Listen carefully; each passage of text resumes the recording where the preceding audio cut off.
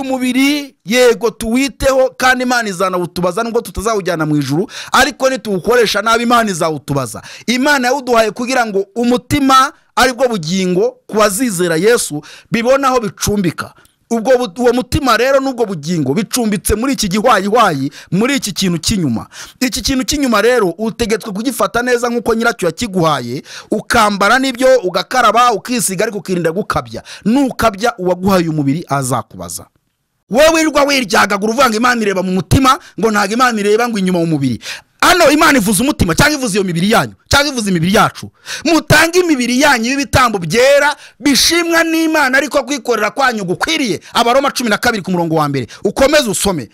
Ntaho muzacikira Bibiliya, ntaho muzacikira Bibiliya. Abanyamadini bazakwigisha bakubwire ko kwiyambika gutyo, kwitwara gutyo, gufata inzara zimeze nk'iby'ibisigo ukabiteraho ko ntacyo bivuze, ariko Bibiliya izakurondora. Ikimbabaza nuko mudashaka kuyisoma ngo ibarondore. Turabivuga mukatubwira nabi, ariko Bibiliya irabarondora. Bibiliya irabarondora ngo nuko bene data ndabinginga ku musozi witwa Bewura. Rero ejo bundi ndabajyanayo ku musozi witwa Bewura. Wowe ushaka kujya kuwureba, wowe ushaka kuwuhagararaho, wowe ushaka kuwugeraho, ndakubwiye ngo nyuma y'iminsi ngahe nukwiyandikisha nkakujyana ku musozi witwa Bewura. Imana iduha mibi yabananiza, imyuka mibi y'abagabe bakamuramwe abantu ubutumwa bwiza n'ijambo ry'Imana, imyuka mibi ituma abantu bataba mu bihe, ndayitwitse mu izina rya Yesu Kristo. Amaraso ya Yesu y'igitinyiro, amaraso ya Yesu y'igiciro natugaragareho, amaraso ya Yesu y'igitinyiro atubeho mu izina rya Yesu.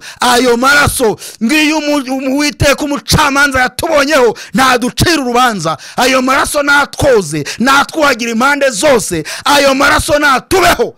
Abadayimoni n'abarozi n'abapfumu n'abakonikoni n'abacwezi n'abarangi n'imyuka y'abaterekera yose ducikaho mu izina rya Yesu. Twambara imbaraga, twuzura umwuka wera kugira ngo mve mu rugo ngiye, kubera ko muri Kigali habaga hamwe namwe hari ibyondo, kaburimbo zitangiye kuhaza vuba. Ahantu hari kaburimbo hari hake mu makaritsiye nta kaburimbo zabagamo. Nabaga mfite amashashi ya kera muyibuke y'ubururu n'umweru n'umukara, navuguraga udushashi nkatugendana mu mufuka. Nagera ahantu hari icyondo nkafunga inkweto yanjye kugira ngo idakandagira mu cyondo. Nagera kuri kaburimbo yashashi nkayijugunya, ariko nkaba mfite indi ribuze kunyura. Mwumve ubuzima nari mbayemo, uburetwa nari mbayemo. Ndashaka kubaho ubuhamya, kandi ubuhamya nawe ubwitekerezeho nusanga bukikuriho, umenye ko Yesu Kristo mutarabasha guhura. Iyo wahuye na Yesu Kristo araguconga akaguhindura. Gihe nari mfite isuku yabangamiraga buri muntu wese duhuye.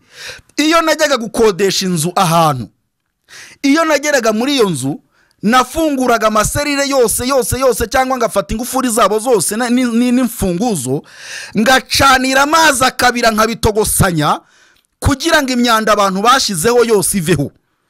Za mfunguzo zamara ku bya bintu byamara gutogota, nkarambura akantu kanjye nagendanaga, ntatira umuntu telefone kugira ngo mfate kuri telefone y'umuntu. Biragoye kuko abantu benshi uko yaguze telefone arayigumana. Murebe imyanda kugira ngo mve umwanda umuntu agira.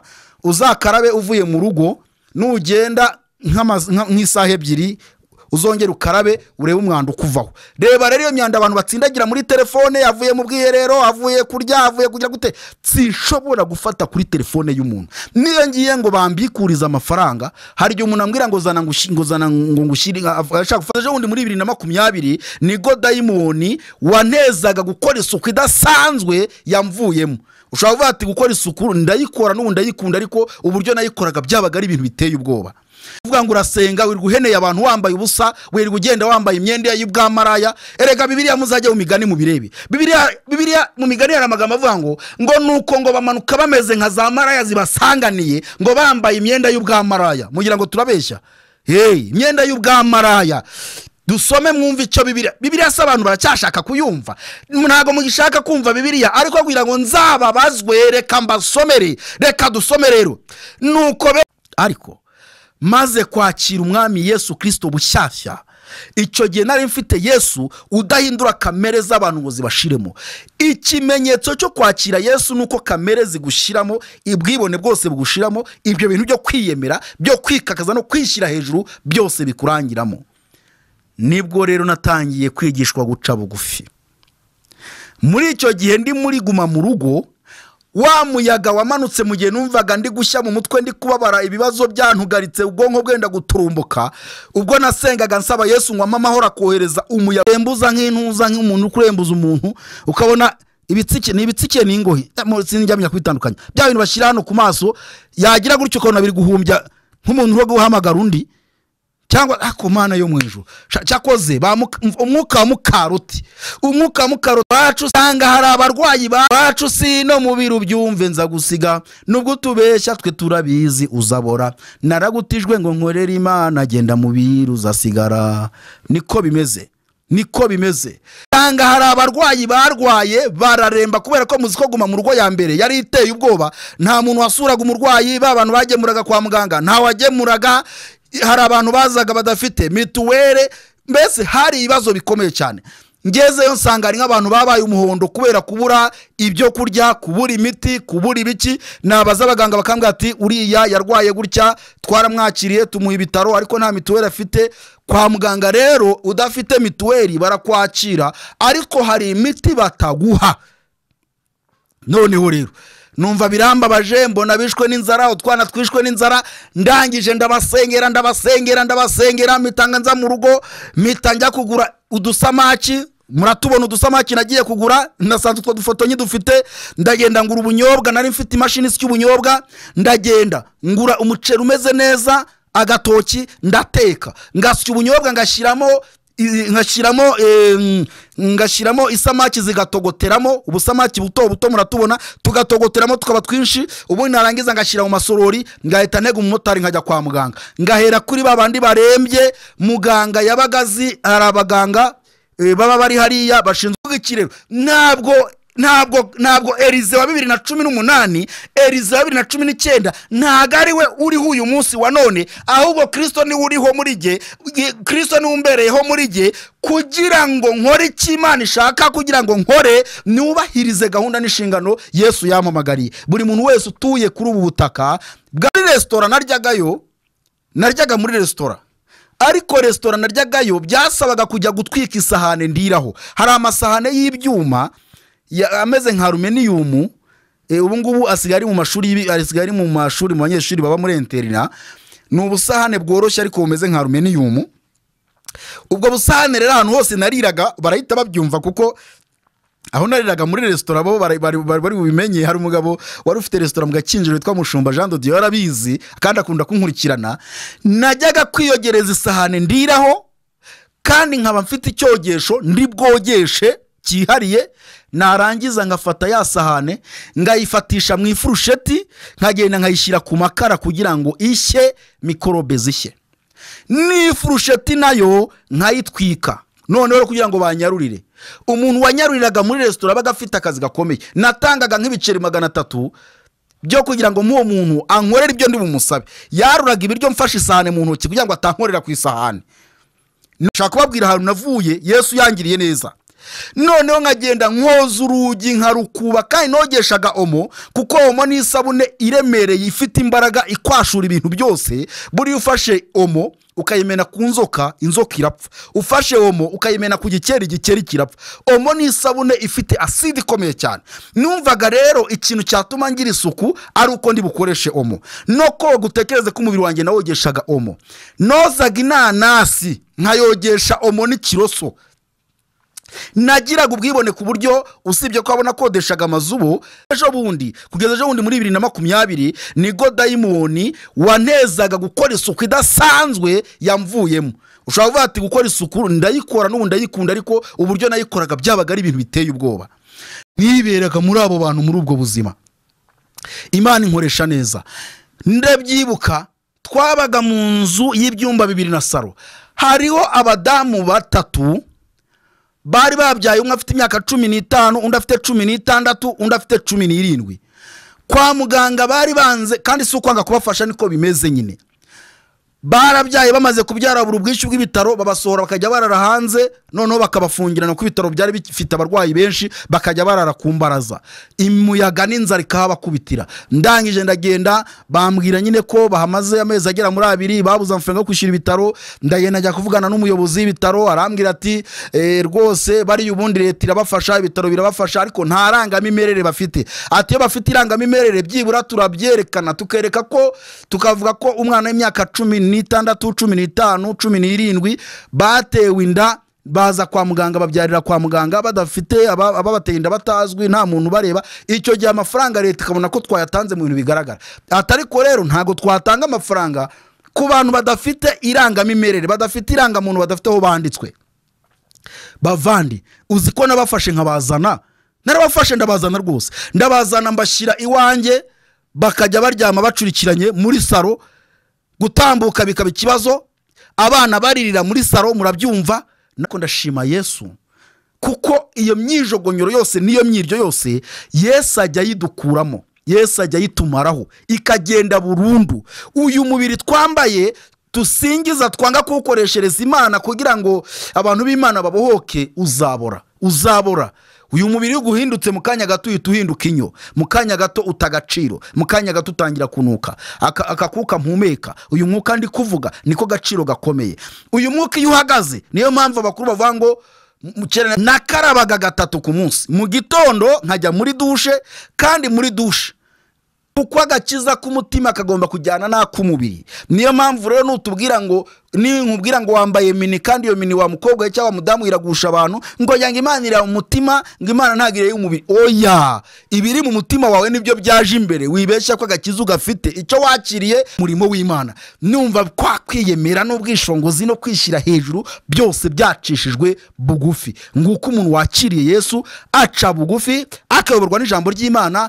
agakunda abantu b'Imana aboroheje n'abakomeye kandi wakunda kwibera mu boroheje cyane ko burya n'abakomeye badakunda abantu nk'abo bitwa ko basenga n'ubakunda n'ufite imibabaro akeneye ko bamusengera niberaga muri abo bantu muri ubwo buzima ndimo zanyigisho nababwiye ngo escalier ya 3 vuba nganda ibagezaho kuko Imana yamaze kumpa ibyo kubaganiriza byose kuri escalier ya 3 escalier ya 3 nagombaga kuyitondera nagombaga kuyizana uko mbitekereza nuko mbyumva nagombaga gutegereza mu ijuru bakampa icyo nzabazanira kuri escalier ya 3 ngukumbuje escalier ya 3 udayimoni w'isuku ambaho najyaga mva mu rugo intoki zanjye cyakoze n'uyu munsi ndabikora noneho rero ubwo yo najyaga ahantu mvuze ngo ngiye ahantu muri restaurant nagombaga kubanza umubiri ntutume utubaha Imana ngo uce bugufi ikikubwira ko wakiriye Yesu akinjira mu mutima wawe Yesu akakubamo uhinduka wese iyo mvuze ngo uhinduka wese uhinduka mu mutima ugahinduka mu bwonko ugahinduka mu maso ugahinduka ingingo zawe zose noneho rero muri icyo gihe nasengaga nibwo Imana yampaye amahoro umutwe warandyaga nkumva ibintu birahonda mu mutwe nkumva ubushyuhe umwana yaca na televiziyo nkumva bibaye birebire urugi rwakukubutaho nkumva ngiye gupfa ndasenga ingiye kumva numva umuyaga mwinshi urahushyura manutse muri gihe kandi nasengaga ndi gusaba amahoro mvuga nti byose niyo byagenda nkagarurirwa amahoro kuko no gusinzira byamberaga ikibazo ngiye kumva umuyaga uramanutse mwinshi ukonje unyuze mu mutwe usikana umubiri wose uragenda ngiye kumva numva mbaye mushya numva ngize ubuzima ntangira kugira ibyishimo ntangira guseka numva imibabaro nari mfite iragiye kandi ntabonye amafaranga numva Yesu ambereye mushya numva Yesu ampaye umunezero ampaye uburyohe nguko uko rero agakiza ka Yesu Kristo kamera ngiye kuba ubuhamya rero wow turaheza kandi neza iyo nzu y'inzozi zawe yitirimo neza amabati akorwa n'uruganda Salama Mashini n'uruganda rwakorera amabati y'ubwoko bwose mu mabara 28 rubakorera amabati arambana umucyo gukomera byo niturushanwa turayoboye kubw'ibyo rero abifuza gukatisha amabati y'ibisenge by'inzu zanyu inzu zo guturamo amashuri amavuriro insengero inzu z'ubucuruzi abifuza imireko ifata amazi y'imvura avuye ku mabati abifuza imifuniko y'amabati ni mutugane mu mujyi wa Kigali mu karere ka Gasabo utambitse umunsi bw'umuhanda wa House umurenge wa Jabana ku bindi bisobanuro mwamagara kuri 0788 30 84 77 cyangwa se 07 089 93 32 28 ku batwara amabati menshi kandi tubafitiye imodoka ibatwaza.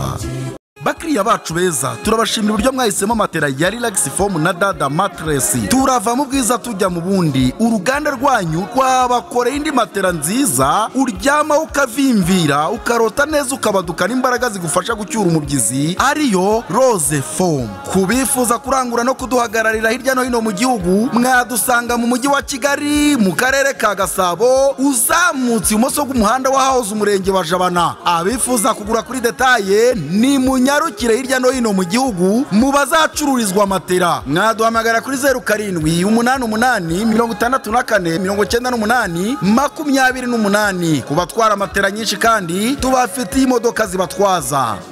Nibyo kuryama neza siko kuruhuka, ahubwo biterwa naho waraye. Inyungu zo kuryama no gusinzira neza nuko bigufasha kubyukana imbaraga, bityo bikagufasha gucyura umubyizi. Aha niho umushoramari yabyizeho neza, abo bakira inzu nziza ibereye abasirimu nkamwe, ariyo Retreat Apartment. Tubafitiye amacumbi meza, ibyumba byagutse, aho uva muri shambure ukicarira kuri bariko wiyumvira akayaga gahuha neza, ari nako unirebera ubwiza bw'umurwa mukuru w'u Rwanda Kigali, aho mushobora kuraramo umunsi umwe kugeza mu minsi mwifuza. Ni inzu ziri ibyumba byiza, dushe zirimo amazi ashyushye nakonje, naho gutegurira amafunguro mu gikoni cyiza kirimo firigo n'ibindi bikoresho byiza byo muri cuisine zigezweho. Tubafitiye kandi na internet mu byumba byose. Abava mu mahanga mwifuza gusura u Rwanda cyangwa kuhakorera imirimo itandukanye, ntimuvunike, aho muri buze mubaririzaho muri bucumbike. Oya, mufate izi nimero 07 93 90 23 56. Nimuduhamagare tubayobore cyangwa mutwandikire kuri WhatsApp kuri iyo nimero. Kubageni namwe nyuma y'ubukwe mushaka kuruhuka n'abandi bose mubyifuza, nimudusange mu mujyi wa Kigali mu karere ka Kicukiro mu murenge wa Kagarama umanukiyeho bita kuri Tekira mu Muyange, ni kuri kaburimbo haruguru icyapa cyanditsweho Milk Zone. Abava mu mahanga namwe mutuye mu gihugu cyacu muhawe ikaze, nimudusange tubasanganiza urugwi. Kambasuze kandi mbifuriza ibihe byiza nshuti bakunzi mwese mwahisemo kuba natwe ku miyoboro wacu Isaro TV. Amahoro ya Yesu Kristo nabe mu mitima yanyu, mwebwe mudukurikiraniye mu Rwanda ndetse no hanze y'imbibi z'imipaka y'u Rwanda, abadukurikiraniye Burundi, Kongo, Tanzania, Uganda, abadukurikiraniye Zambia n'ahandi, abadukurikiraniye Amerika, Aziya, Uburayi. Yesu Kristo abahe umugisha. Ndi Nsengimana Elisa, tugarutse muri studio za Isaro TV, tugiye kuganira ku magambo y'Imana ariko nyuzamo n'ubuhamya bwanjye. Elize wa 2018, Elize wa 2019, Elize wa 2020, kugira ngo mubashe kureba itandukaniro rya Elize uburyo nari imeze. Byari biteye ubwoba. Iyo foto mureba ni ya 2018 na 19. Wone Elize mubona ibiryo byari byarangije byaramugize gutyo, ariko Elize w'uyu munsi Yesu ashaka, dore uko Yesu ari kumukoresha naho amukoresha. Nimwitegereze iyo foto ndaza kuyibabwiraho. Ni munyemerere rero dusenge Imana, ariko mbere yuko dusenga ndabamenyesha ko turi kumwe na rwa ruganda rubakorera amabati, ni uruganda Salama Mashini rukorera mu mujyi wa Kigali mu karere ka Gasabo umurenge wa Jabana. Mwabonye publicité yabo, ukeneye nimero zabo ushaka kugura amabati wasubiza inyuma ikiganiro ukaza gufata nimero. Ukeneye matera za relax foam na dada mattress na rose foam urazihasanga, mumaze kuzimenya nimero zabo mwazibonye muri publicité. Abakeneye amacumbi mwabonye publicité, maze kwibagirwa izina ry'iriya publicité, sinzi impamvu niba ko ntayigarukaho. Imana imbabarire rwose, ariko publicité mwayibonye. Abari Burayi mukeneye umuruhukira, muryama ahantu hatuje, kwa murokore, kwa mukristo bubaha Imana, nimero zabo za telefone murasubira inyuma muzirebe muri iyo publicité yabo.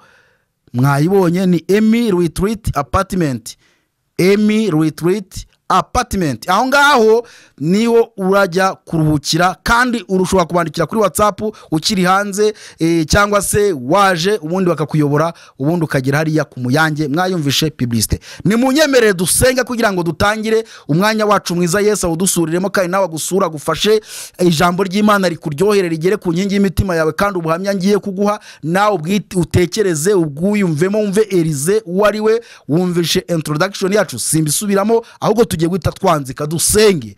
Mu izina rya Yesu Kristo rifite ubutware, ni izina rifite imbaraga, ryahawe abantu ngo barikirizwemo, ryahawe abantu ngo barikiriremo, ni izina ritanga amahoro, ni izina ritanga ibyishimo, ni izina ritanga ubuzima, ni izina rizatanga ubugingo, ni izina riduha uyu mwuka duhumeka. Iryo zina rya Yesu Kristo turaryubashye, turarishimye. Amaraso ya Yesu turayashimye, dushimye imbaraga zituruka heraho mu ijuru.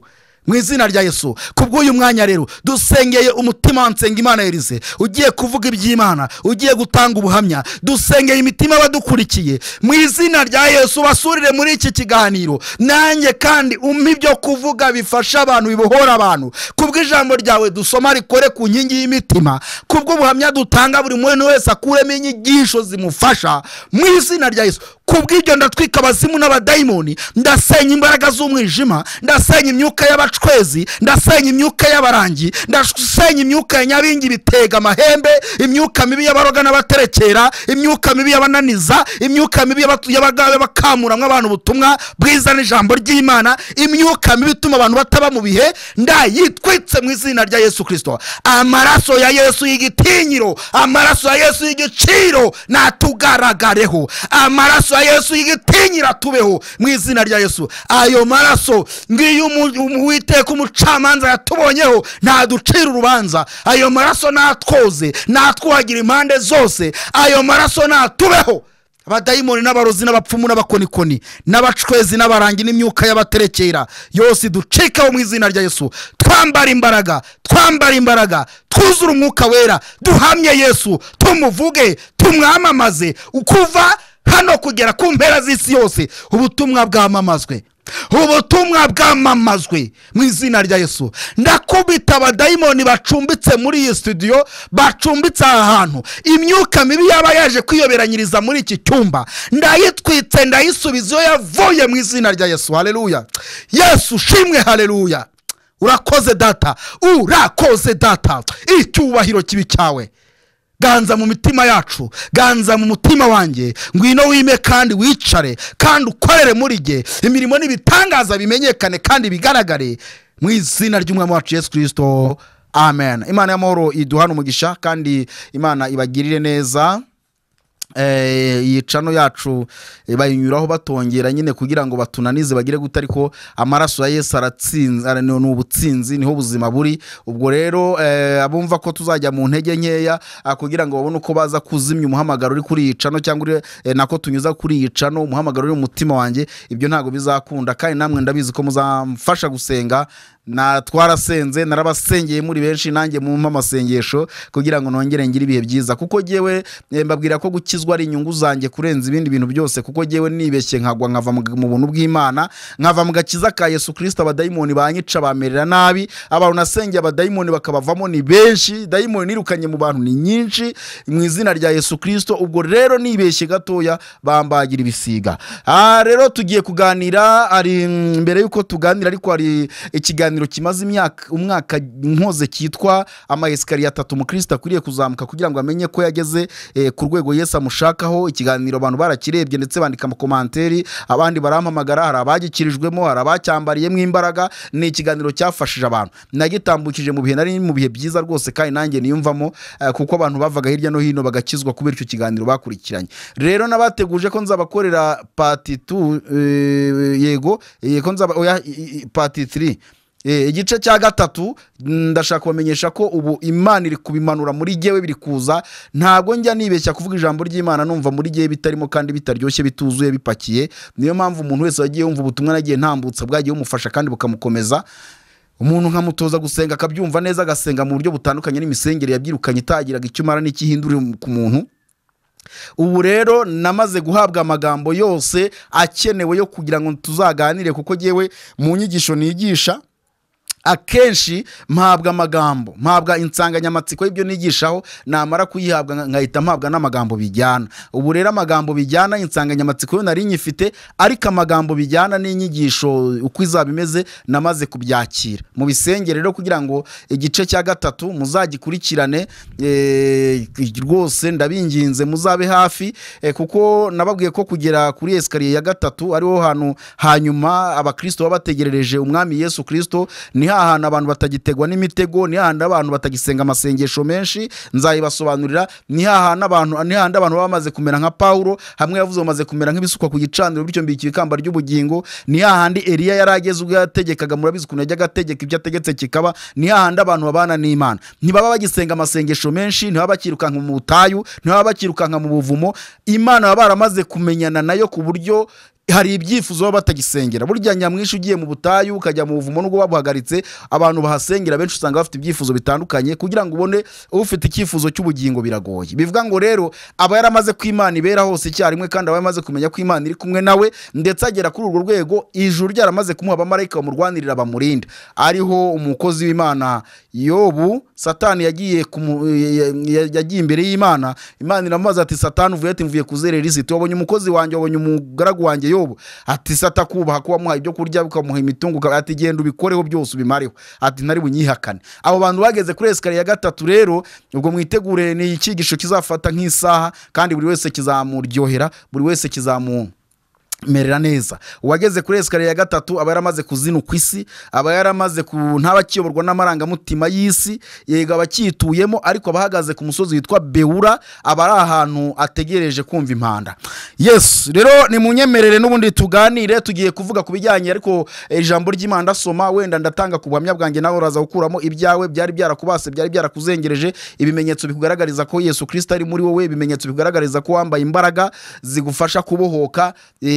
Kuko bya bindi abantu birirwa bavuga ngo iby'Imana nama bibira matagatifu, ntago ariko biba bimera, ndetse na bya bindi abantu bakunda kuvuga ngo Imana ntireba umutima, ngo ireba umutima ntireba umubiri, byose Imana irabireba ko yabiremye n'ibyayo, kandi byose Imana izabikubaza uburyo wabyitwayemo. Rero ngiye kubabwira uburyo Yesu Kristo yangendereye akampindura mushya bitandukanye nuko nari imeze. Ndabaha ubuhamya ntigeze ntanga n'ahandi hantu nari muretse mu rusengero. Ni ubuhamya bukomeye cyane, ni ubuhamya na kugira ngo utinyuke kubuvuga nuko ufite umwuka wera w'Imana uguhagazeho. Ubwo rero ndashaka kugira ngo mbabwire ngo mbere yuko tuganira, hari amagambo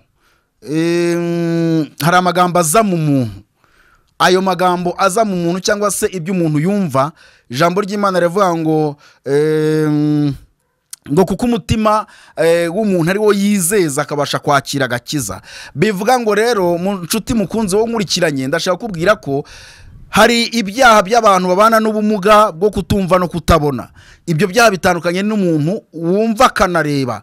Ibyo byaha biratandukanye, ariko bose ni abanyabyaha. Ariko ibyaha biremereye cyane ni iby'umuntu wumva akaba nareba. Umuntu utareba ntiyumve, hari ibyaha adakora nyine. Ntabwo ya magambo abantu bumva ngo umukobwa uteye neza, ngo w'inzobe, ngo w'amaribori, ngo w'amataye, ngo umusore uteye gutya, ngo umugabo uteye gutya, ibyo ngibyo ntabwo bimubaho. Inzu yubatse gutya, ibyo ntabwo bimubaho, kuko ntabyumva ntabireba. Murahita mubyumva. Nintanga urugero ku bakuze murabyumva. Murabizi ko WhatsApp zitaraza, telefone zitaraza, YouTube zitaraza, Facebook zitaraza, abantu babaga mu buzima bwenda kumera kimwe. Muribuka n'imyambaro yabaga iriho yajyaga gusa, uretse wenda nka caguwa, ariko abantu badodeshaga modeli zimwe. Kubera ko nigeze nganira n'abatayeri bakomeye, hari umugabo ukorera mu mujyi namenye muri za 90 na kanga, hari umutayeri n'ubu aracyari umutayeri, yambwiye ko umuntu yajyaga muri Senegal yaguragaho igitabo cyiza kikerekana modeli abantu bambara. Niko babigenzaga. Abagiye muri Kongo bakazana modeli yo muri Kongo, ariko wasangaga modeli y'abakongomani ijya kumera nk'iyo muri Senegal.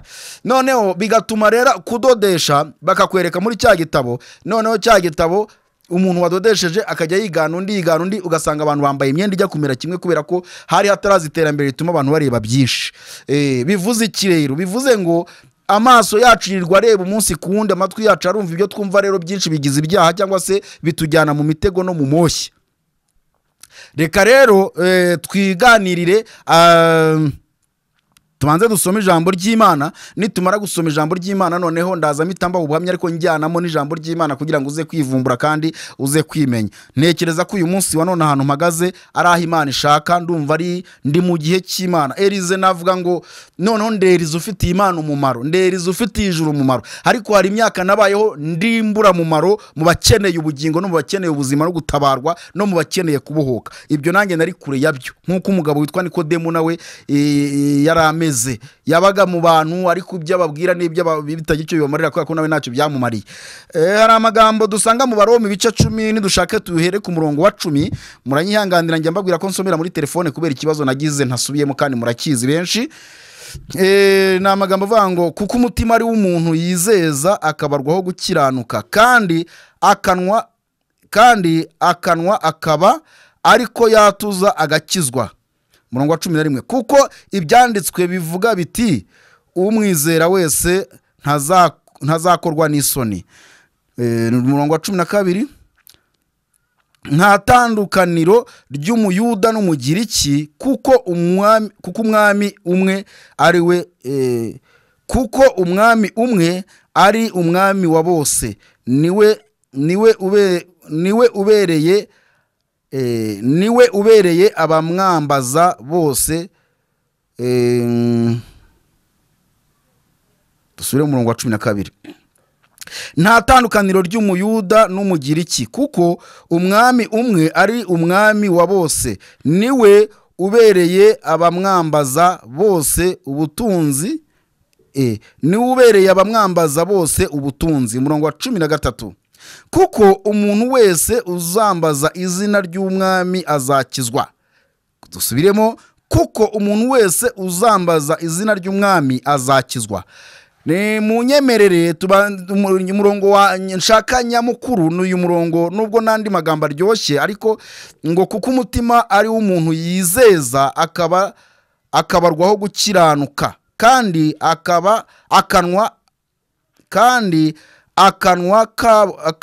akaba ariko yatuza agakizwa. Yesu Kristo nashimwe. Ndashaka kugira ngo nsobanurire amagambo nyasanisha n'ubuhamya ngiye kubaha, ariko hari nandi magambo turi bugende dusoma. Hari ikintu bita amaso. Burya abantu benshi babajije bakiriye ubutumwa bwiza bwa Yesu Kristo babanje gukoresha amaguru, cyangwa se amaguru abagezaho ubutumwa buri. Hajyaga haba amakonseri hirya no hino, umuntu akajya kumva korari runaka, abantu bakibikunze bikibaryoheye hatarazi iterambere ngo rirangaza abantu, umuntu akajya kumva korari runaka, korari yaririmba, umuntu akaryoherwa, noneho basenga bikarushaho, umwigisha yaza akaza bishimangira, bigatuma abantu batangira kwizera imbaraga za Yesu Kristo. Cyangwa se n'ubuhamya bwatangwaga, abantu batanga ubuhamya bw'uburyo Yesu yababatuye akabakura mu byaha. Noneho ndashaka kugira ngo mbabwire ngo agakiza uburyo gafatanye impande zose, utazibeshya ngo agakiza kaba umutima nikaba ku mubiri. Noneho ya matwi yumvise, yanyuzwe, yaryohewe, amaso yarebye imirimo n'ibitangaza, cyangwa yarebye ubwiza bw'abana b'Imana baririmba cyangwa bavuga ubutumwa, noneho akanwa ko noneho gatangiye kubiririmba, gatangiye gusingiza. Amaso, twumvikane neza, amaso n'umutima iyo byamaze kuryoherwa bihita bihereza umutima. Umutima nawe rero, umutima ugatangira kwizera. None ibyo bintu iyo bikomeje gutyo, ukaboneka mu bihe byiza byo gusenga, ukajya mu materaniro, ubwo ndavuga amateraniro aryoshye ya kera, uyu munsi basigaye bayavanga ku buryo ijambo ry'Imana ry'uburyohe rirema umuntu mw'ibyiringiro by'ubugingo bw'ejo hazaza. Ijambo ryarindi ryahagurutsaga umunyabyaha agahita yahaguruka, nta bindi bikurikiye, agahita yihana. Iryo jambo risanga ryagiye rigenda ricumbagira mu banyamadini, usiye ko si hose ariko abenshi byatangiye gukamuka. Uwo muntu rero yakomeje kumva izo nyigisho nziza, bya bintu byamuryoheye, akongeraho ibindi, umutima utangira kugenda wizera, ukizera Yesu, ukageza ku rwego umutima ukomera. None uko agenda yizera Yesu, iyo umutima watangiye kunezerwa, watangiye kwakira agakiza k'Imana, n'amaraso arabyumva, n'imitsi irabyumva, n'imisokoro irabyumva. Icyo kintu sizi kundi bugisobanure kugira ngo mubyumve, ariko murabizi muri make. Burya umuntu yasetse, nimubona umuntu asetse, burya biba byatangiriye mu mutima. Ushobora guseka kubera ibyo wumvishe n'ibyo ubonye, bikamanuka bikajya mu mutima, umutima ukagira amarangamutima y'ibyishimo, umutima ukavubura bya byishimo, none ugaseka isura igacya. Niyo mpamvu Umunyarwanda we yamaze kubica nk'umugani, aravuga ngo akuzuye umutima gasesekara hehe? Gasesekara ku munwa. Bivuga iki rero? Bene data bakristo, kugira ngo witahureho kuri umukristo wamenye Kristo, wamenye Yesu, ntago bisaba ibintu birebire, ahubwo birasaba gukurikirana ikiganiro. Iki kiganiro kirakwereka impinduka ziba ku muntu wamaze kwakira Yesu nk'umwami n'umukiza, pana bya bindi byo kwandikwa mu gitabo cy'amadini no kumva ko korari yaririmbye ugafashwa ariko bitaguhindura. Turi kuvuga ubutumwa buhindura, turavuga amagambo yageze ku banyabyaha bagakizwa, ayo ngayo turavuga imbaraga zafashe Sawuli zikamuhindura, yari umwicanyi, yari umugomo, uyu munsi akaba yitwa Paulo, wanditse ibitabo ndetse atanga ubutumwa bukomeye n'impuguro zikomeye. Nubwo butumwa tuvuga ntubyitiranye n'iby'iwanyu mu ikanisa cyangwa mu rusengero, ahubwo turavuga bwa butumwa buhindura, bwa butumwa bubohora. Ubwo rero ushobora kubwumva ari Yesu bukwihereye, cyangwa se ukabwumva binyuze mu mubwiriza cyangwa binyuze mu baririmbyi, kuko Yesu agira ukuntu afata abantu. hari uwafatira mu masengesho, hari uwafatira mu ndirimbo, hari uwafatira mu ijambo, hari uwafatira mu kumwihamagarira we wenyine ku giti cye, hari uwafatira mu bimenyetso n'ibitangaza, hari uwafatira mu mibabaro, hari uwafatira mu gahinda aho ngaho akagukura mu isaho y'agahinda akaza akakwambika umunezero, ka gahinda kagatumuka kakagenda. Nuko rero ubwo umutima ari umuntu yizeza agakizwa, reka turebe iyo umutima umaze gukizwa rero hari ibyo utabana nabyo, hari ibyo utemera, hari ibyo udakorana nabyo, hari ibyo utagendana nabyo. Uwo mutima wawe wanjye hari ibintu utemera gucumbikira no guturamo. Mu minsi yashize najyaga nkunda kwigisha inyigisho mvuga ku kabuwate noir. Buwate noir murabizi ko n'agasanduku k'umukara ariko kaba mu ndege. Buwate noir rero no mu mitima y'abantu ibamo, umuntu akagira utubuwate tubika ibyaha ndetse hamwe namwe hari bidakorwaho bimeze nk'amazahabu cyangwa amadolari abitse, kandi nabyo burya bigeraho bigakorwaho. Rero ubwo buwate nagiye mwigishaho, ariko hari igihe wumvisha ijambo nyamukuru rya mukuru ari we Yesu Kristo, riraza rikamena ka kabuwate k'umukara kakavamo bya bintu byose by'amatoni byari bitsindagiye muri uwo mutima cyangwa mu bubiko bw'umutima. Rero bavandimwe bene data, ndashaka kubabwira ko Elize naje kumenya neza ko nakijijwe mu buryo bwuzuye muri 2020 turi muri guma mu rugo. Hari imyaka namaze rwose nkumva narakijijwe, mvuga ubutumwa nkazenguruka igihugu cyose nkavuga imbaraga za Yesu Kristo, ndetse umuntu yakumva nibyo biraryoshye biramirika. Ariko hari umunsi nafashwe, nkuko nabwiye ngo buri wese agira ukuntu afatwa. Ngewe nafatiwe mu bukene bwanyatatse. Subwo n'ubukene nafatiwe mu bukene bukomeye cyane, kuko covid yabaye nacuruzaga restaurant Nyabugogo, naye maze no gufungura indi ya kabiri ncuruza n'imyenda. Noneho ibyo bintu rero covid ije irabifunga. Murabizi ko restaurant agaciro kayo ni ukubura guteka ukagaburira abantu, nta kindi restaurant yakumarira. Utari gucuruza ugaburira abantu nta kintu byagufasha. Wajya kugurisha ibyombo se, wagurisha intebe se, wagira gute? Agaciro ka restaurant burya n'abakiriya no kuba wabatekeye kandi bakaza.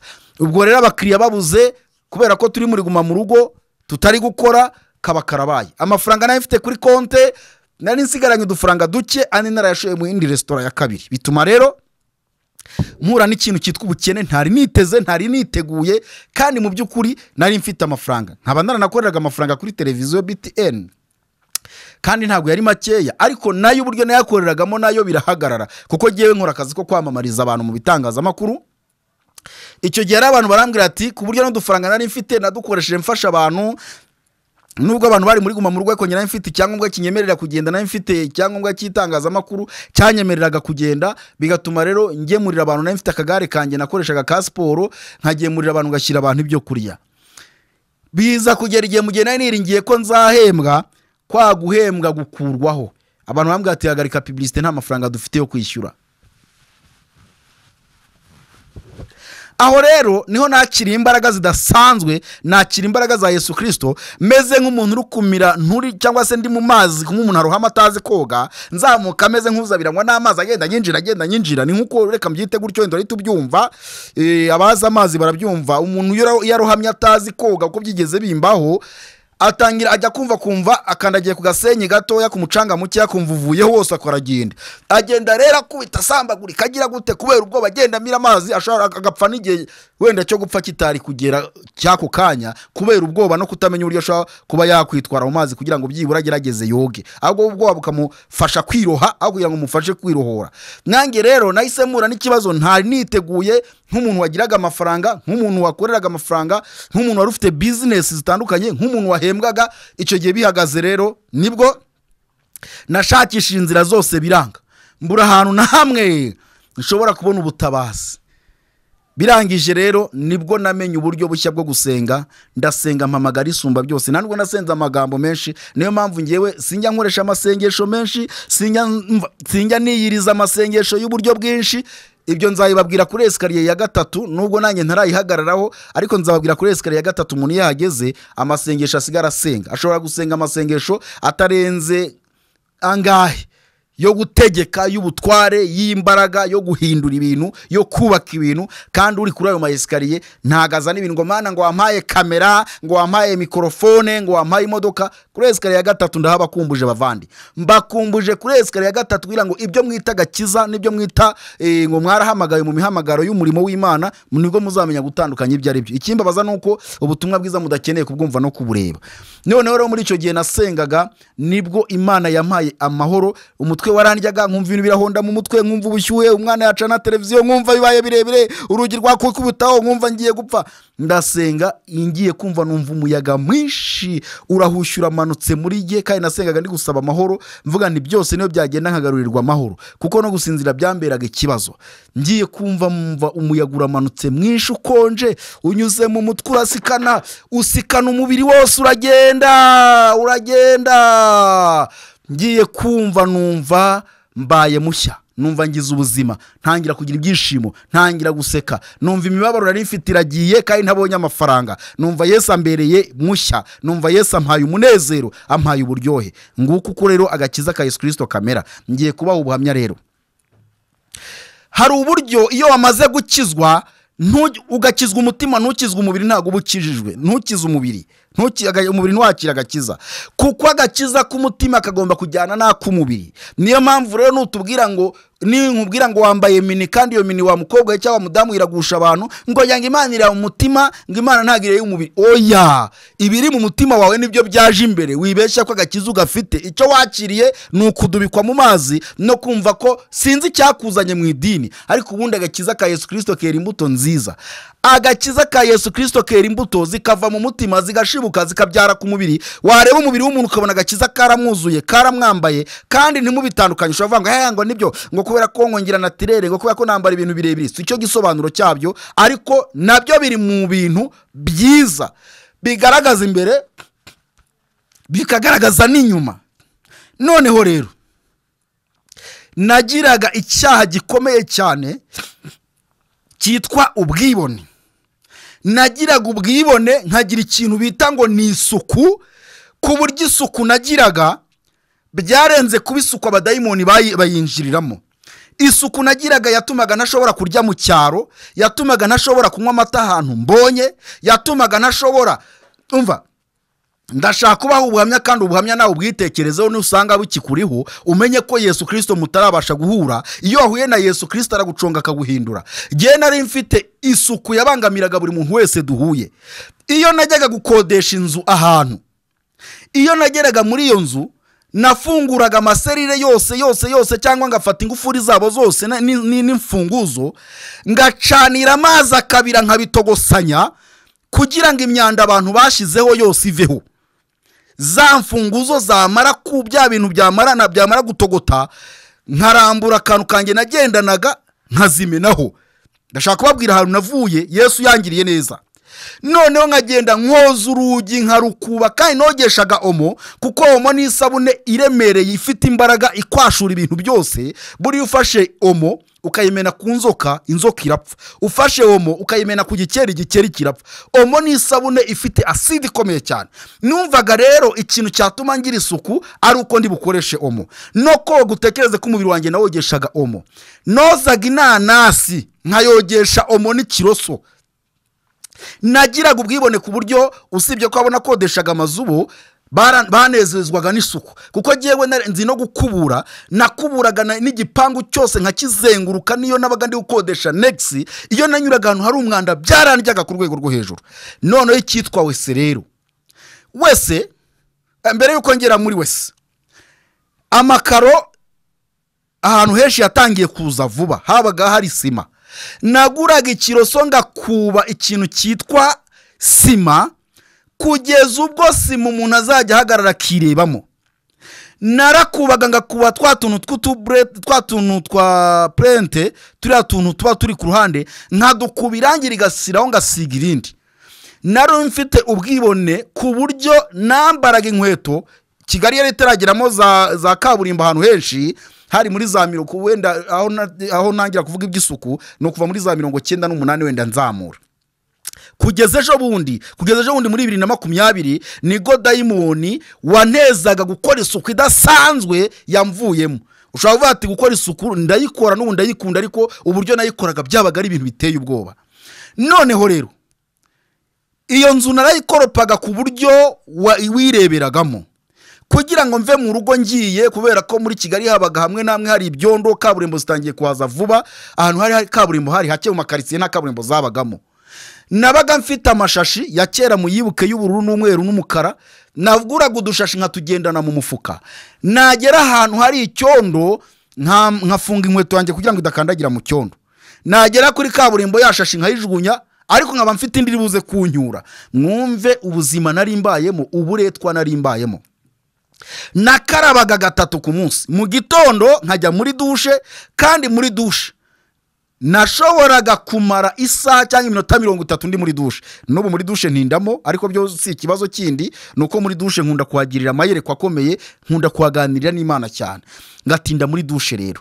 Ariko icyo gihe wenda ntaranagira uburyo kuganira n'Imana, kujya muri dushe ubwo niba narabaga ahantu duhuriye ku madushe, uko aba bantu wasaga igipangu kinini gihuriye abantu bahurije dushe, ubwo nagendaga kandi nkayikoropa gutyo, kandi hari n'abandi bantu najyaga kuyijyamo ari uko abantu bose barangiye, mvuga ngo batazigira umuntu uza kunkomangira. Ahantu twashiraga twamanikaga nka Yesu nagombaga kuba mfite ikindi kintu cy'umwambaro wanjye ndenzaho, kandi narahanaguye kugira ngo Yesu yanjye idakora kuri urwo rugi. Ngubwo ubuzima nabagamo bwari buteye ubwoba. Muri restaurant naryaga muri restaurant, ariko restaurant naryagayo byasabaga kujya gutwika isahane ndiraho. Hari amasahane y'ibyuma ameze nka aluminium, ubu ngubu asigari mu mashuri mu banyeshuri baba muri interina. N'ubusahane bworoshye ariko bumeze nka aluminium. Ubwo busahane rero ahantu hose nariraga barahita babyumva, kuko aho nariraga muri restaurant bo bari bubimenye. Hari umugabo wari ufite restaurant mu Gakinjiro witwa Mushumba Jean de Dieu, yarabizi kandi akunda kunkurikirana. Najyaga kwiyogereza isahane ndiraho, kandi nkaba mfite icyogesho ndi bwogeshe cyihariye. Narangiza ngafata ya sahane ngayifatisha mu ifurusheti, nkagenda nkayishyira ku makara kugira ngo ishye, mikorobe zishye. N'ifurusheti nayo nkayitwika, noneho kugira ngo banyarurire. Umuntu wanyaruriraga muri restaurant bagafite akazi gakomeye. Natangaga nk'ibiceri 300 byo kugira ngo muwo muntu ankorera ibyo ndi bumusabe. Yaruraga ibiryo mfashe isahane mu ntoki kugira ngo atankorera ku isahane. Noneho nkazi isahane yanjye nkayiterekera, ubundi nkarya. Sinashoboraga kunywa ji z'inkorano habe na gatoya. Ubwo nakeneraga kunywa ikintu, naguraga ji ifunitse, nabwo nkajya kuyoza. N'ubu ariko ndayoza da, n'ubyo tuguza amafanta n'amaji hano ndabyoza mu rugo barabizi. Ndagenda nkabyoza hejuru ko burya hari umwanda abantu barayikorakoye imivumbi, hari upfundura gahitanywa. Rero ndagenda nkabyoza ku buryo nkora ku icupa nkumva ritangiye kuvuga nyine. Nuko mba muri ubwo buzima, abantu benshi barinubye isuku yanjye, bavuga ati uyu muntu n'umwibone. Kandi ubwo bimeze bityo navuye mu cyaro nubwo navuye mfite imyaka 13 aho ngaho, ariko n'ubundi navuye mu cyaro. Gusa mama aba muri uyu mujyi. Mama yigeze abwira umudamu wanjye, amubwira ati umuhungu wanjye niko yarameze kuva kera, yagiraga isuku. Ariko urumva yari isuku ifite abadayimoni, kuko hari ibintu byitwa gukunda umubiri no kuwukuririza no kuwusingiza ku rwego rwo hejuru. Ntago nabwiye amavuta nayaga nsiga mu mutwe. Reba nawe kugira ngo muri 90 na kangahe ngira amavuta y'ibihumbi 2 yo gusiga mu mutwe.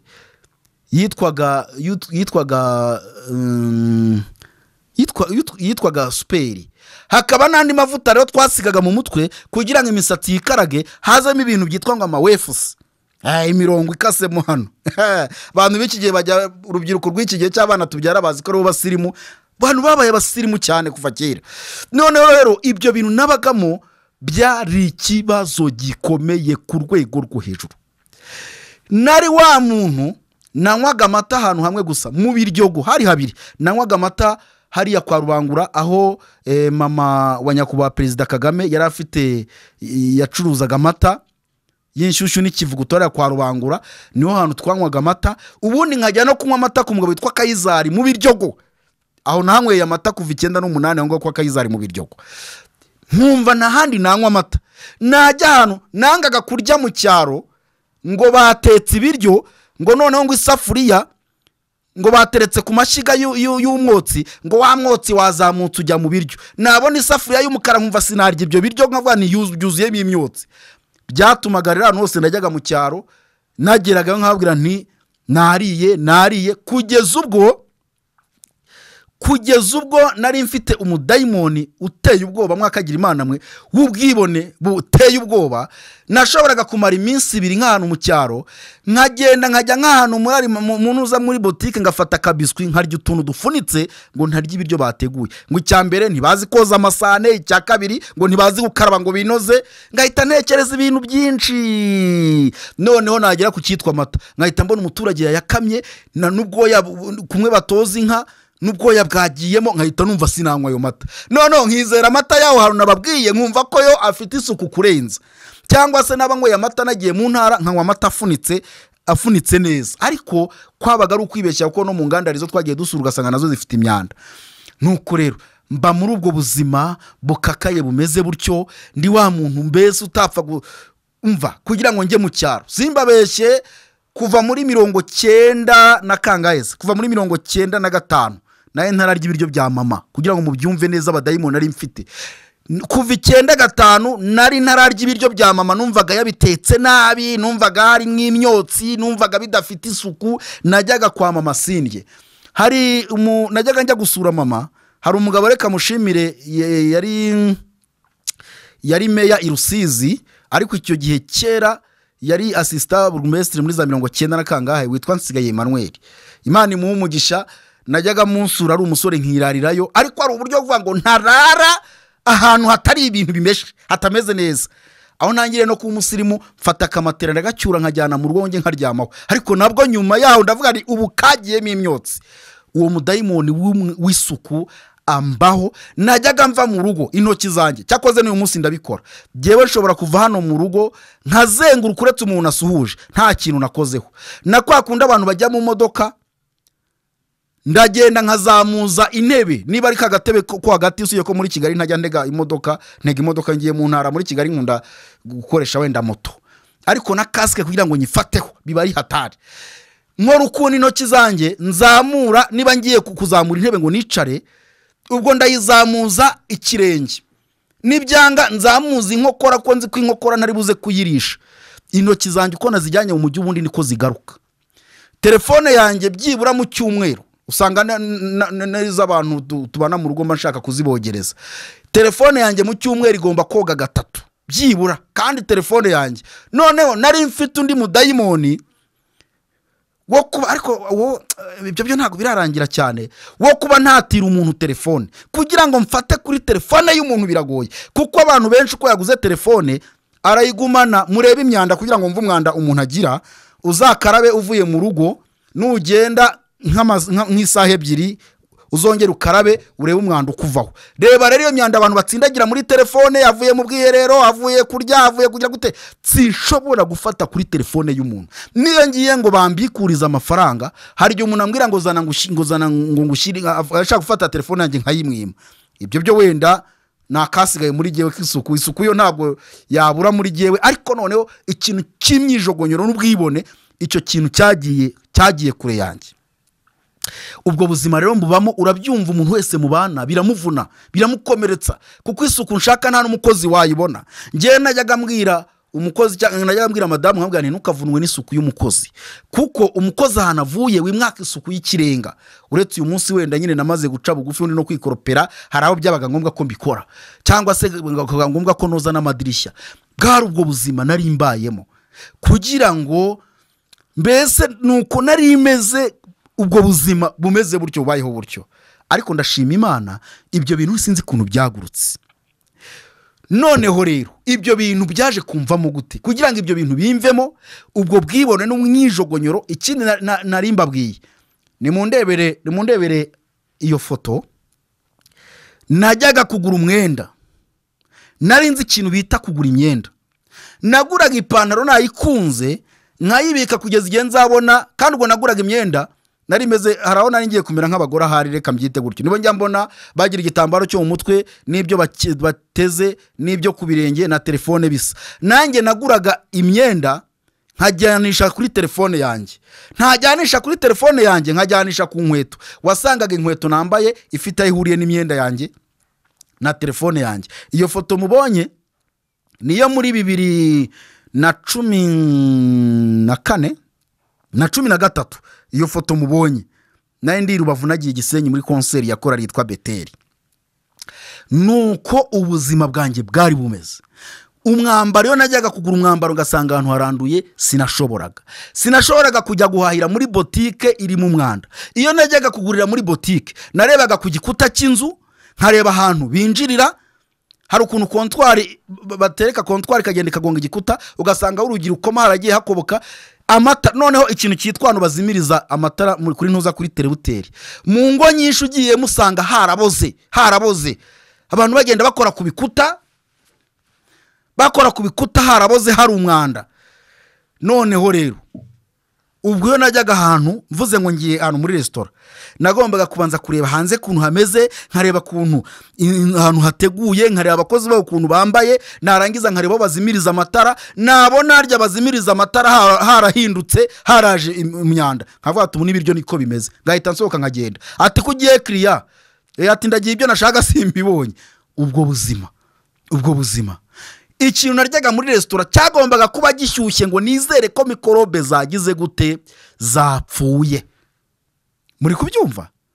Ariko ndashima Yesu kuko iyo myijogonyoro yose niyo myiryo yose Yesu ajya yidukuramo, Yesu ajya yitumaraho ikagenda burundu. Uyu mubiri twambaye tusingiza twanga kuwukoreshereza Imana kugira ngo abantu b'Imana babohoke, uzabora.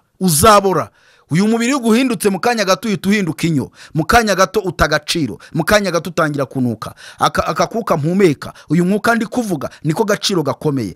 Uyu mwuka iyo uhagaze, niyo mpamvu abakuru bavuga ngo, mukera naga numva amatangazo kuri radio Rwanda bavuga ngo umwuka waheze, umuntu yitabye Imana cyase yashizemo umwuka. Muze mu ngo yashizemo umwuka ku itariki niyi. Iyo uyu mwuka mvugisha, iyo ushize, iki kibiri cyakushukaga, iki kibiri wogezaga kiba gitakaje agaciro.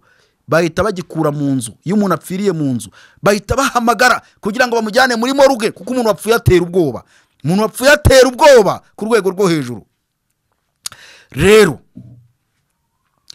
umubiri ntutume utubaha Imana ngo uce bugufi. Ikikubwira ko wakiriye Yesu akinjira mu mutima wawe, Yesu akakubamo, uhinduka wese. Iyo mvuze ngo uhinduka wese, uhinduka mu mutima, ugahinduka mu bwonko, ugahinduka mu maso, ugahinduka ingingo zawe zose. Mu gihe rero utarahinduka inyuma n'imbere, ntabwo urahinduka. Ntimuzatubeshe ngo umuntu avuge ngo nahindutse mu mutima, ngo Imana ireba mu mutima ntireba inyuma. Ibyuzuye umutima bisesekara inyuma. Uko uteye ni kusa, uko bakubona ni kumeze, nuko rero nibera muri ubwo buzima bwo kwibonabona. Yewe muri restaurant yanjye abakozi bari baragowe. Nuvanga abakozi najyaga kubigisha ukuntu baronga inyanya, nkajya kubigisha ukuntu baronga ibishyimbo, ukaronga ibishyimbo mu mazi nkane kugeza ubwo mva ibishyimbo ubikaraga mu ntoki bigatangira kuririmba. Wabyumvise? Najyaga kwirongera ibishyimbo muri restaurant, ibintu byose muri restaurant najyaga kubitunganya. Mbese nakoraga ibintu nkumva ko ndi gukora ibintu bimeze sawa. Noneho nkagira ikintu cyitwa amadesign. Muvandimwe, restaurant ahantu hose nakoraga business naradesigningaga, ngakora ukuntu ngahindura uko inzu yubatse, nkayishyiraho amadesign, ngashyiraho uturange twiza, ngashyiraho imitako myiza, amafaranga akagendera aho ngaho. Restaurant Dignity Nyabugogo abantu barayizi, bayizagamo benshi. Nubirahari nuko abona yaye gusa bayikoresheje nabi, bayangije, bayanahageza agahinda karanyica. Ndeba intebe nziza z'amapine nagiragamo, ndeba ukuntu bazigize, numva agahinda karanyishe.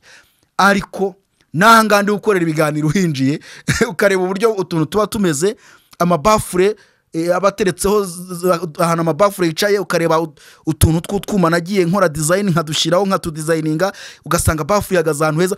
Mbese ibyo byo ntago bizamvamo, sinanabireka niko biri. Ariko noneho bwibone, sinarira sinasangira n'uyu, sinasura mama, sinagira gute, sinajya mu cyaro. Noneho umva ikindi ngo sinarya umuceri wo mu cyaro nkakagira Imana.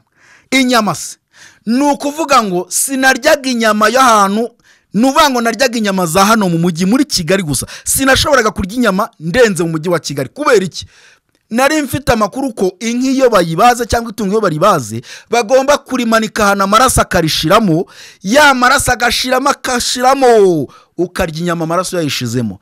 None inyama zo mu cyaro rero nishyiragamo ko izo nyama zihumura nabi, ariko si no kubesha, itungo babagiye hasi amaraso akaritindamo rigira umuhumuro utandukanye nabyo, ya maraso aragenda akavurira muri ryo agatanga umuhumuro mubi. Niyo mpamvu buriya mu mabagiro akomeye inka barayimanika ikamara umwanya amaraso ashongonoka icuritse, umutwe ureba hasi, bayikase bayisatuye ahantu hose amaraso akayishyiramo.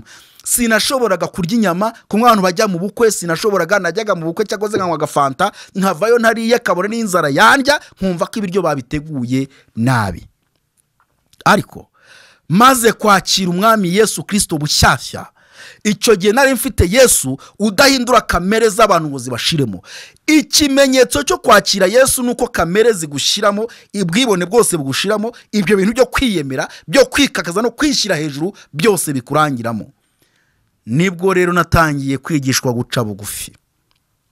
Muri icyo gihe ndi muri guma mu rugo, wa muyaga wamanutse mu gihe numvaga ndi gushya mu mutwe, ndi kubabara, ibibazo byantugaritse, ubwonko bwenda guturumbuka, ubwo nasengaga nsaba Yesu ngo ampa amahoro, akohereza umuyaga uhuha neza ukonje ukinjira mu mubiri wanjye, nkumva ndakonjewe neza, nkumva nakayaga karyoshye. Guhera uwo munsi ngahita ninjirwamo n'amahoro. Ako kayaga kahise kamanuramo bwa bwiyemezi, bwa bwishongozi, kwa kwiyumva. Nari meze, umva ikindi kintu, sinashoboraga gukodesha inzu itari kuri kaburimbo. Nagombaga kuva muri kaburimbo ninjira mu nzu, bigatuma mpora mba mu nzu zihenze, kubera kuvuga ngo sinajya kuba mu nzu itari mu kaburimbo ngo inkweto yanjye itandura. Nyamara uyu munsi yumve Yesu amaze gusikana ubwonko bwanjye, amaze kumfasha, amaze kunkuramo ibyo bintu byose, ubu ahantu ntaha nyura mu muhanda w'itaka ntacyo bimbwiye. Aho ndi kubaka hari umuhanda w'itaka, cyakoze hari gahunda yo kuzahashyira kaburimbo. Namaze kumva ko uyu mubiri ni igihwayihwayi, uyu mubiri umeze nk'akara, nk'uburabyo unyuraho mu gitondo bwarabije busa neza, wahagera nimugoroba ukabona bwacuramye. Uko mumbona siko nari meze mu myaka 5, ndagenda mpinduka kandi ngahinduka. Uburyo ubona nyine natangiye gukura, uko umwana w'imyaka 18 ameze ntago ari kuwa 30 ameze. Igihe kiragera umuntu agakobana, bino bikamanuka na bino bikamanuka, umuntu agasaza akazana iminkanyari, za nyama zigashira agasigara amagufwa. Rero ibyo utarabisobanukirwa nibwo wirirwa wijogonyora, babantu wirirwa bakora ibintu by'inzara, ubona hari inzara bomekaho zimeze ndazitanga. Hari akantu bambaza inkweto z'ingozi, hari akantu bagura mu mujyi kugira ngo ikujyemo wambara, ushyira mu gatsinsino kugira ngo umanuriremo. Basigaye bakora inzara zimeze gutyo, ukabona rwose banananitse, no gutora telefone biramugora. Urondereza ubusa bukimara, umubiri ni ubusa uzabura. Barangiza bakakubwira ngo ni ukwisukura, hanyuma se umuntu yisukura yiteraho ibintu by'ibipapira natazi aho byakomotse. Kuki utakora inzara zawe ufite zisanzwe ubundi bikabasawa, mpaka kugira ngo uzongereho umeze nka Elize, nawe uri umwibone, Imana igusure kandi igusange. Ibintu biyaye byo kwigwa biyomekaho ibintu utamenya ubwoko bwabyo. Hari umuririmbyi wegeze aririmba aravuga ngo mubiri ubyumve nzagusiga, nubwo tubeshya twe turabizi uzabora, naragutijwe ngo nkorera Imana, agenda mubiri uzasigara. Umuntu utuye mu mubiri araruhije, imvugo ivuye mu mubiri no kwifuza k'uwo mubiri biba mu muntu bikamubata, nyuma agasanga ntacyo bimutwaye, nyuma byamara kumugara. Maze kuyibagirwa iyo ndirimbo. Iwacu si no mubiri ubyumve nzagusiga, nubwo tubeshya twe turabizi uzabora, naragutijwe ngo nkorera Imana, agenda mubiri uzasigara. Niko bimeze. Uyu mubiri yego tuwiteho kandi Imana izanawutubaza, nubwo tutazawujyana mu ijuru, ariko nituwukoresha nabi Imana izawutubaza. Imana yawuduhaye kugira ngo umutima aribwo bugingo kubazizera Yesu bibona aho bicumbika. Uwo mutima rero n'ubwo bugingo bicumbitse muri iki gihwayihwayi, muri iki kintu cy'inyuma. Iki kintu cy'inyuma rero utegetswe kugifata neza nk'uko nyiracyo yakiguhaye, ukambara n'ibyo, ugakaraba, ukisiga, ariko ukirinda gukabya. Nukabya uwaguhaye umubiri azakubaza. Noneho rero ubwo reka dusome amagambo y'Imana. Ndaje mbabwire icyo nari ngiye kubabwira muri muri guma mu rugo ikintu Imana yankoresheje wa mubiri wanjye niyemeraga nirataga ndaje mbabwire uburyo Imana yampinduye noneho ngaruka ndi wa muntu ukunda imbabare ukunda abantu basuzuguritse ni nabwo nagiye gusura mama nibwo nagiye gusura abantu mbese numvaga ntashobora kujya ahantu ngo mu cyaro abo badayimoni barapfa baratokombera mwe mukina n'abadayimoni mwebwe ni babi badayimoni si ikintu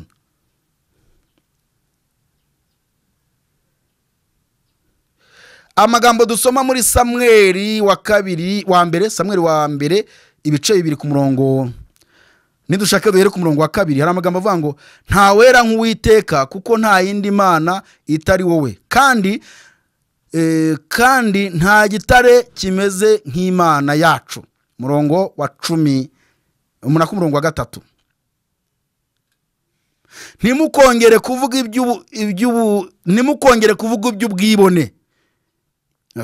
ntimukongere kuvuga iby'ubwibone bikabije bityo dusubiremo ntimukongere kuvuga iby'ubwibone bikabije bityo ntimukabe abanyagasuzuguro mu byo muvuga kuko Uwiteka ari Imana izi byose kandi ariyo imenya urugero rw'ibyo byose kandi ariyo imenya urugero rw'ibyo abantu bakora mwazumvise tusubiremo aya magambo ku murongo wa 3 nimukongere kuvuga iby'ubwibone bikabije bityo ntimukabe abanyagasuzuguro mu byo muvuga kuko Uwiteka ariwe Mana izi byose kandi ariyo imenya urugero rw'ibyo abantu bakora urayumva amagambo y'Imana iby'ubwibone kuvuga ari abantu bavugana bwibone imvugo y'ubwirasi none se wagize ngo Elize nabameze gutyo simbe naravugaga imvugo z'ubwirasi no mu by'umuntu avuga agomba kuvuga ibintu byiza ariko abanyagasuzuguro nikadi winkorera ku modoka mbese nawe uhita utekereza ibyo abantu bavuga kwirata agakobwa kakiri gato kiyumva ukuntu ntabatekereza ko azaba umukecuru ngo azane iminkanyari ntabatekereza ko ibere rizagwa ntabatekereza ko azasaza uzi umukobwa wiyumvamo ngo ni mwiza uburyo agenda yigize yimarinze ariko amaherezo y'inzira byitwa mu nzu uragenda ariko bikarangirira mu nzu kereka iyo upfuye ariko iyo udapfuye amaherezo y'inzira ni mu nzu byanga bikunda n'ubuzima bwawe rero wirirwa ukoresha uko ushaka utibuka umuremyi wakuremye ngo witwararike witonde witoze kubaha Uwiteka menya ko uwo mubiri wawe uzakugaruka nkuririmbire umukobwa wabaswe n'umubiri arirora akihindukiza akareba amata y'inzara agasiga ntiwarora yareba umusatsi agatereka amaso ati burya nanjye ndakomeye nyamara iyo umubiri uguhindutse nta na kimwe cyongera kugaragara iwacu sino mubiri ubyumve nza gusiga nubwo tubeshya twe turabizi uzabora naragutijwe ngo nkorere Imana genda mubiri uzasigara nuko akamanyu k'umutsima kakuryohera uyu munsi ejo kakakuniga nubwo ubona uguwe neza ejo bizahinduka kandi nyuma y'ibyo byose hazaza urubanza uzasanga waracumujwe n'akamanyu k'umutsima gusa icyo cyubahiro urata akamanyu k'umutsima gusa wigiriye igitangaza bose bagutinye numara kuva mu mwuka ntawe uzagutinya wibuke ko intare ipfuye irutwa n'isazi nzima ikuzimu kwa nyamutezi bose barareshya uzasanga waracumujwe n'akamanyu k'umutsima gusa ayo ni amagambo ari no muri Bibiliya mutagira ngo ni amagambo ari muri Bibiliya rero mwirinde imiterere yanyu n'imibereho yanyu ibangamira abantu nubona rero batwa n'ubwibone bubangamira abantu bakwibazaho ugenda umuntu agahindukira kwitegereza bitewe n'imyambarire yawe n'imigendere yawe hari abakobwa njya mbona ukareba uburyo bambaye ukavuga atari ko Mana koko ubu abantu uretse no kuba batekereza ku Mana yabaremye batekereza ko bari kwiyandarika bari kwisiba bari kwishira ibisiga ariko nta wabarenganya, ibisiga bisa bitora ku mbuga imwe. Umuntu wamaze kwakira Yesu neza, amaze guhinduka, ntarangazwa n'ayo mabuno bagaragaza, ntarangazwa n'ayo matako bagaragaza. Oya, afite yajya, afite ibyo yumva, afite ibyo abona bitandukanye n'ibyo abandi babona. Amaso y'umuntu wamaze kwakira Yesu ntago areba nk'iby'abisi bareba. Niyo mpamvu Yesu yatubwiye ngo nimukishushanye n'ab'iki gihe mudahwanye, ngo ahubwo rwose muhinduke mugize imitima mishya. Ntabwo isi kereza abagenzi bamaze kumenya ko ari abagenzi. Iyo ugiye kujya hanze, iyo ugiye kujya mu ndege, nagize umugisha, nagiye mu ndege birenze inshuro 2, nagiye mu ndege inshuro 4. Hari ibyo witondera, hari ugushaka pasiporo, hari ugushaka visa, hari no kumenya ko ugomba gushaka tike, none ukamenya ko ugomba kugera ku kibuga cy'indege mbere y'amasaha 3. Iyo ugezeyo habura isaha 1 n'igice, uretse umunsi umwe naryamye nkarota nakererewe, abapolisi bari abakamfasha nkinjira, ariko wibeshye navuze ngo kugera ku kibuga cy'indege na amasaha 3 mbere y'uko indege ihaguruka. Ukahagera habura amasaha 2, ntago winjira uragaruka. Cyangwa se bakugirira ubuntu bakaguha tike ukagenda n'indi zakurikiraho. Bivuga iki rero? Buri kintu cyose umuntu agomba kwitwararika, ugomba kumenya ko uwo mubiri atari uwawe, urawitegeka uko ushaka ukawukoresha ibyo ushaka, ariko menya ko waraguhaye uwo mubiri. Kandi umunsi yakwambuye ako kuka uhumeka, cyangwa se umunsi wagiye ku mwuka nawe ukajya uwugura, bagucomoraho bomboni cyangwa bya bintu umuntu ahumekera, mukabanza ukabura uburyo ugarura umwuka, nibwo wamenya ko uyu mubiri atari uwawe. Nyiri uyu mubiri rero, uwaguhaye uyu mubiri aragusaba kuwukoresha neza. Niba utawukoresheje neza, uyu mwuka utuma wirya, wibona, wisuzuguza, wikanaguzwa, yawukwambura. Kandi awukwambuye uhita uba munyihanganire, uhita uba umwanda. Reka mbyite gutyo, kuko impamvu uhita uba umwanda, hari abarara bagushyinguye iyo batabonye amafaranga yo kujyana muri morgue, kubera ko uyu mwuka ufite agaciro. Iyo uyu mwuka ukuvuyemo, ibisimba birakwinjira. Niyo mpamvu umuntu wapfuye bamushyira amapamba mu mazuru, bamushyira amapamba mu matwi, bakabumba n'umunwa, kubera ko ibisimba biba bihawe rugari byo kwinjira ahantu hose. Kuburyama ukagona, ukaryama ukumeze ukuntu umeze kose, ntagire igisimba kikurya mu kanwa, ukaryama ntagire igisimba kikujya mu matwi, menya ko ari uwo mwuka ugihumeka. Uyu mwuka uhumeka urimo imbaraga z'uburinzi bwa Yesu Kristo bukomeye. Nukomeza kumusuzugura rero, usibye ko bari kwa muganga bose bahumekera mu myuka, ntago ari uko wenda basuzuguje Yesu. Oya, buri wese, cyangwa se uko batwaye umubiri wabo nabi, kuko buri muntu wese agira urwo azapfa. Ariko nanshatse kubwira ngo umubiri wigushuka ngo ukoreshe ibidakwiriye, uramenye rwose usigeho. Ubwo bwibone bwawe ubushyire. Wibwira ko wandushaga ubwibone wowe? Ntago wandushaga ubwibone nkweretse n'amafoto yanjye wakumirwa. Ntago wandushaga isuku, bandushaga isuku muri bake. Isuku yanjye yari igoye. Hey, na n'uyu munsi wongeye kujya kuri moto, shobora kumara iminota 30 nitegereza umumotari uturutse imbere, uburyo yakarabye, uburyo yambaye, uburyo moto isa, n'uburyo kasike imeze.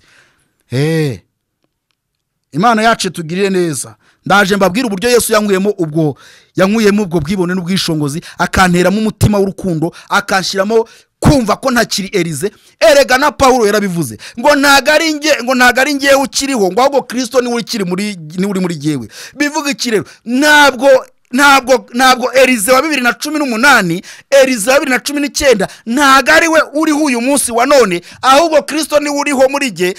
Kristo ni umbereyeho muri jye, kugira ngo nkore icyo Imana ishaka kugira ngo nkore, nubahirize gahunda n'inshingano Yesu yampamagariye. Buri muntu wese utuye kuri ubu butaka, bwaba bwo mu Rwanda cyangwa n'andi mahanga, umuntu wese utuye kuri iyi si, yo tuvuze isi burya naho tugenda ni ahantu twirirwa twidagadura dukorera amabara mabi n'ibyiza bicangitiranye. Ariko umenye ko igihe kizaba kimwe. Ariko ikizi inama nakugira nuko watekereza bikitwa none. Ikuzimu barareshya, icyakoze ikuzimu batareshya n'abakiranutsi, kuko umwuka w'abakiranutsi iyo upfuye ntujya ikuzimu. Abaroma ibice 12 ku murongo waho wa mbere, nidushake duhere ku murongo wa mbere. Hari amagambo avuga ngo nuko bene data ndabinginga kubw'imbabazi z'Imana ngo mutange imibiri yanyu ibi bitambo bizima byera bishimwa n'Imana, ariko kwikorera kwanyu gukwiriye. Mwabyumvise yemwe mwirwa muvuga ngo Imana ireba umutima ntireba inyuma.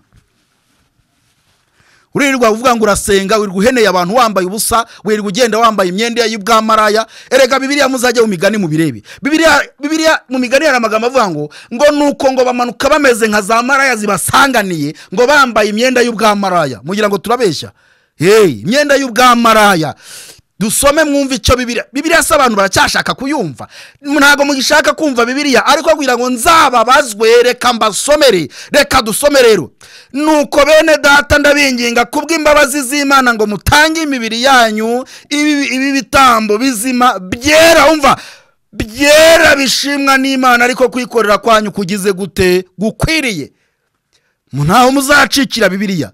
Ntaho muzacikira Bibiliya. Abanyamadini bazakwigisha bakubwire ko kwiyambika gutyo, kwitwara gutyo, gufata inzara zimeze nk'iby'ibisiga ukabiteraho ko ntacyo bivuze, ariko Bibiliya izakurondora. Ikimbabaza nuko mudashaka kuyisoma ngo ibarondore. Turabivuga mukatubwira nabi, ariko Bibiliya irabarondora. Bibiliya irabarondora. Ngo nuko bene data ndabinginga ngo kubw'imbabazi z'Imana ngo mutange imibiri yanyu ibi bitambo bizima byera bishimwa n'Imana, ariko kwikorera kwanyu gukwiriye. Abandi nk'Imana ireba mu mutima. None aya magambo asobanuye umutima cyangwa avuga ngo mutange imibiri yanyu? Ndashaka kubaza wowe wirwa wiryagagura uvuga ngo Imana ireba mu mutima, ngo ntago Imana ireba ngo inyuma mu mubiri. Hano Imana ivuze umutima cyangwa ivuze iyo mibiri yanyu cyangwa ivuze imibiri yacu? Mutange imibiri yanyu y'ibitambo byera bishimwa n'Imana, ariko kwikorera kwanyu gukwiriye. Abaroma 12 ku murongo wa mbere. Ukomeze usome. Reka dukomeze tujye ku murongo wa 2.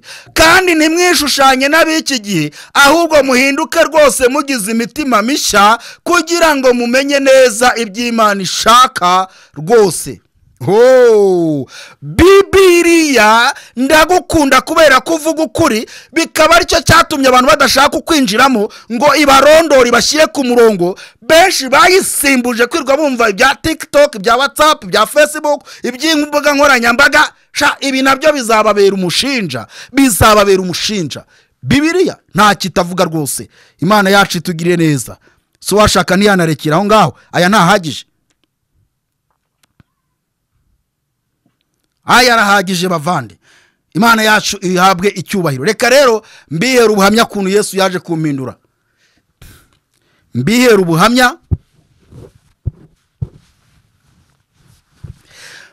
ubuhamya kuntu Yesu yaje kumpindura. Yampinduye rero muri icyo gihe muri guma mu rugo. Noneho icyo gihe mabwa wa muyaga wazanye ibyishimo n'ubuzima muri gihe. Nahise ninjirwamo n'ikintu cyitwa imbabazi zidasanzwe. Muri iyo minsi rero sasa nahise ntegekwa kujya kwa muganga.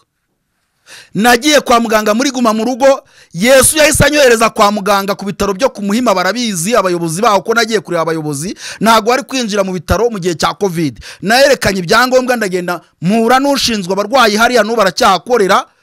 Ndagenda yewe n'umuyobozi w'ibitaro bya Muhima twaravuganye. Njya gusura abarwayi hariya. Icyo gihe nta barwayi ba COVID bahabaga. Nsanga hari abarwayi barwaye bararemba kubera ko muziko guma mu rugo ya mbere yari iteye ubwoba. Nta muntu wasuraga umurwayi. Abantu bagemuraga kwa muganga nta wagemuraga. Hari abantu bazaga badafite mituwele. Mbese hari ibibazo bikomeye cyane. Ngezeyo nsanga ari nk'abantu babaye umuhondo kubera kubura ibyo kurya, kubura imiti, kubura ibiki. Nabaza abaganga bakambwira ati uriya yarwaye gutya, twaramwakiriye tumuha ibitaro ariko nta mituweli afite. Kwa muganga rero udafite mituweli barakwakira ariko hari imiti bataguha. Noneho rero numva birambabaje, mbona bishwe n'inzara, utwana twishwe n'inzara. Ndangije ndabasengera mitanga nza mu rugo, mitanja kugura udusamaki. Muratubona udusamaki nagiye kugura, nasanze utwo dufoto nyidufite. Ndagenda ngura ubunyobwa, nari mfite imashini y'ubunyobwa. Ndagenda ngura umuceri umeze neza, agatoki, ndateka. Ngasya ubunyobwa ngashyiramo isamaki zigatogoteramo. Ubusamaki buto muratubona, tugatogoteramo tukaba twinshi. Ubundi narangiza ngashyira mu masorori, ngahita ntega umumotari nkajya kwa muganga. Ngahera kuri babandi barembye. Muganga yabagazi, hari abaganga baba bari hariya bashinzwe kumenya imibereho y'abarwayi. Bakambwira ati uyu we rwose nta kigenda hera kuraba bakanyereka bomeraho nkajya nza nkongera ngateka ibindi nkitekera ibyo kurya nkagemurira abarwayi kwa muganga Yesu ashira mu rukundo nkagenda nkabafata hari akana k'agahungu bazanye mama we yarapfuye mama we yapfiriye mu nzu akana kakajya konka mama we yarapfuye biza kumenyekana niba ari imbwa niba ari iki yagikamuka bagiye basanga umuntu yapfiriye mu rugo yabaga wenyine akabana n'uwo mwana barangije bahamagara ambulance izana umurambo bafata umurambo ariko urumva ntago bafite ko bawujyanye bazana ariko ntago yarishwe na kanseri na covid barangije bazana kakana kwa muganga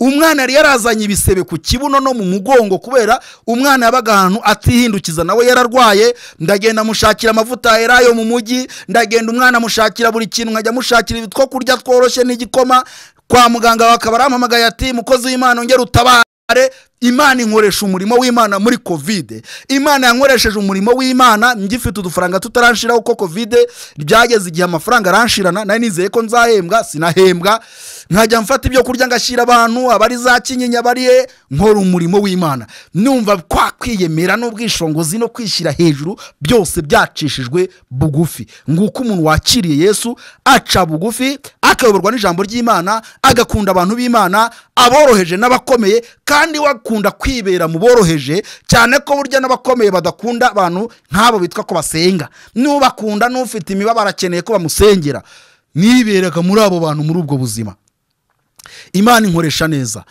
ndabyibuka twabaga mu nzu y'ibyumba 2 na saro hariho abadamu 3 bari babyaye umwe afite imyaka 15 undi afite 16 undi afite 17 kwa muganga bari banze kandi si ukwanga kubafasha niko bimeze nyine barabyaye bamaze kubyara buri bwishyu bw'ibitaro babasohora bakajya barara hanze noneho bakabafungirana ku bitaro byari bifite abarwayi benshi bakajya barara kumbaraza imuyaga n'inzara ikabakubitira ndangije ndagenda bambwira nyine ko bahamaze amezi agera muri 2 babuza amafaranga yo kwishyura ibitaro ndagenda njya kuvugana n'umuyobozi w'ibitaro arambwira ati rwose bari ubundi leta irabafasha ibitaro birabafasha ariko nta rangamimerere bafite ati iyo bafite irangamimerere byibura turabyerekana tukereka ko tukavuga ko umwana w'imyaka 16 15 17 batewe inda baza kwa muganga babyarira kwa muganga badafite ababateye inda batazwi nta muntu bareba icyo gihe amafaranga leta ikabona ko twayatanze mu bintu bigaragara atari ko rero ntago twatanga amafaranga ku bantu badafite irangamimerere badafite irangamuntu badafite aho banditswe bavandi uzi ko nabafashe nkabazana narabafashe ndabazana rwose ndabazana mbashira iwanjye bakajya baryama bacurikiranye muri saro gutambuka bikaba ikibazo abana baririra muri saro murabyumva nabagabo bita kwa bishop niba ari ndede ko mwibagiwe aho nakodeshaga hafi no ku rusengero rwa Pefa abantu bahazi za Gikondo niho nakodeshaga no kuvate saba bana aba bantu wazanye bakabi wanje barambagaburira mbatekera ari uduhinja ngira gute ngera igihe umuntu arambwira ati hamagara akarere ka Kicukiro hamagara ushinzwe abana mu karere ka Kicukiro baje kundeba baza ari 3 harimo n'umupolisi wari ufite inyenyeri 3 w'umudamu baraza bandika imyirondoro y'abo bantu bandika yanjye ati tuzaza tubafashe ariko ntibigeze bazanga hamagara ngo tuzaza birinda bimara umwaka urenga bataraza rwose abana na banyina ndi kubafasha muri ubwo buryo birangije rero covid tuyivuyemo ngenda nshakira bamwe umwe mubonera umuryango we mubonera bamushyira no mwirangamimerere undi nawe mubona ahantu acumbika ntago nongeye nibigeze nibongeye no kumpamagara cyakoze babiri mu minsi yashize mu mwaka washize bajyaga baza kunsura Imana irankoresha navani Elize ndi mu gihe cy'Imana koko ndi mu gihe cy'Imana kabisa kandi icyo gihe twabanye nageze igenda cyena tukarya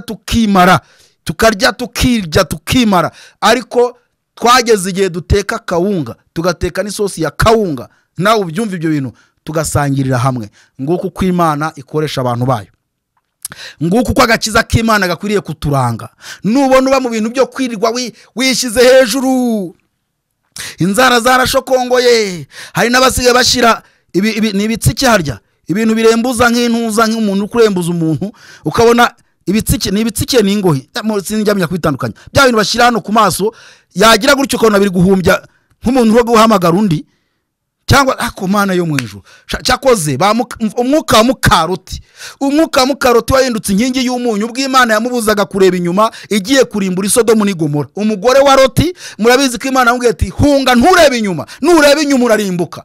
Yibuka imyenda, yibuka ibintu byose, areba inyuma itahinduka inkingi y'umunyu. Na n'uyu munsi inkingi y'umunyu ya mukaroti iracyari, byabaye akabarore. Umwuka w'ubwibone wateye abadamu gatera abakobwa, na n'uyu munsi uracyabokama. No mu bagabo nubwo barimo harimo nk'abameze nko nanjye nari imeze, ariko twese Yesu adusure tumenye ko ca bugufi cyubahiro n'icy'Uwiteka.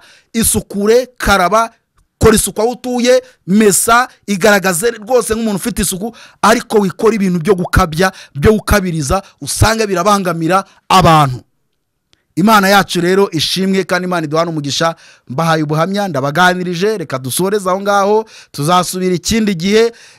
Za nyigisho nababwiye ngo esikariye ya gatatu vuba nganda ibagezaho, kuko Imana yamaze kumpa ibyo kubaganiriza byose kuri esikariye ya gatatu. Esikariye ya gatatu nagombaga kuyitondera, nago nagombaga kuyizana uko mbitekereza nuko mbyumva, nagombaga gutegereza mu ijuru bakampa icyo nzabazanira kuri esikariye ya gatatu. Ngukumbuje esikariye ya gatatu, ubundi urebe niba warageze no kuyambere.